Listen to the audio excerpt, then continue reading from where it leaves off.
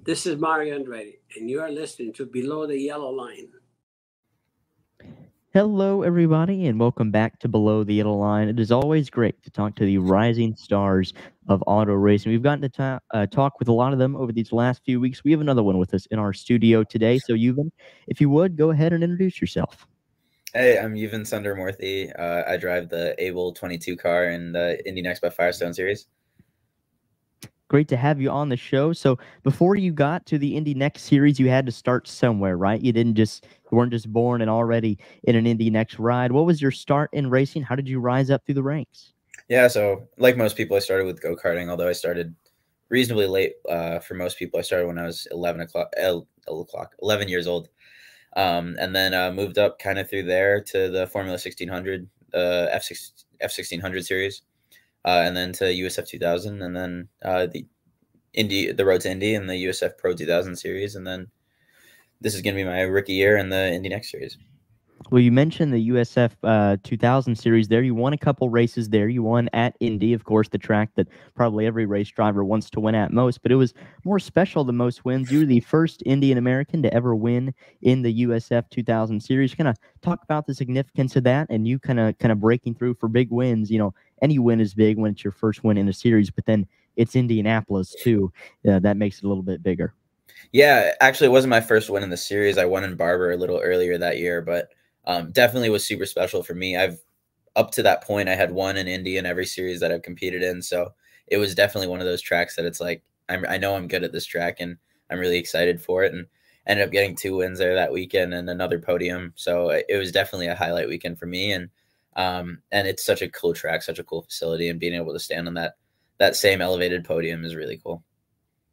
Sacred ground there in Indianapolis, and you were able to join a list of winners there that reads off like a name of legends, whether it be on the road course or the oval. Certainly a special track there in Indy. You mentioned it. This is your debut year here in the Indy NXT series. How did you feel St. Pete went a few weeks ago? It's been a while now since that race, but what were your takeaways from that weekend of racing? Yeah, definitely a long break, longer than I'm used to.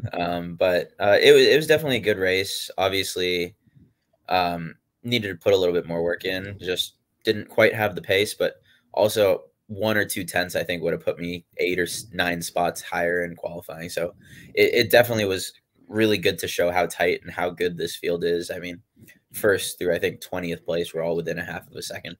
So it's super, super tight. Which just means you got to be even more precise. One tiny mistake is going to cost you more than 1 spot. It's going to be like 5-10 spots. So definitely that is the main thing. And obviously we know Barber coming up is one of the hardest tracks to pass at. So qualifying is going to be super big. So it's going to be really important to kind of put it all together. But I know we have the car, so I feel like we can do pretty well. You mentioned, Barber, how important qualifying is going to be there. What are your expectations for where you can run in the race, and really how important is qualifying when you mentioned wanting to have a shot to win? Where do you think that threshold is if you want to have a shot to win that race? Front row? Are you thinking top 5, top 10? How important is qualifying in terms of just track position whenever y'all run that race here soon? Yeah, it's super important. I mean, when I won there in 2021, I had to start from the pole and just defend the whole race. That's pretty much what it is. But it's really, the pole is such a big advantage there, especially with no pit stops in our series.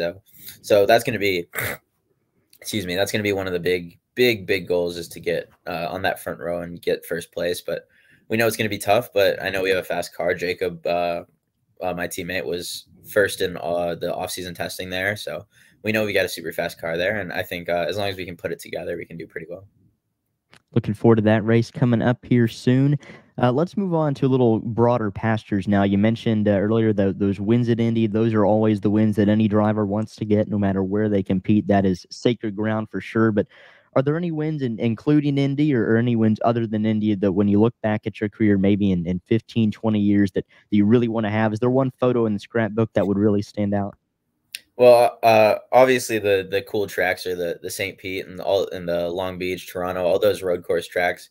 Obviously the 500 would be an amazing thing, but my home race in Milwaukee that we finally go to later this year. I love oval racing, and it's 30 minutes from where I was born, so it's definitely going to be a really cool track. I can get a bunch of my friends from college over. So that'll definitely be a special podium for sure, especially if we can get them all up there with me on the top step. Yeah, love the Milwaukee Mile. Great racing, and for you, a little more special. So my last question for you here, again, kind of looking broad into the future. Again, when you look at your career 20, 25 years from now, but what do you want your overall legacy to be? Do you want to be a guy that's won multiple championships? I don't think anybody would say they don't want to win anything. But what is your overall legacy when you look forward to racing? What do you want that to be? A championship winner, Indy 500 winner? How far do you really think you can go?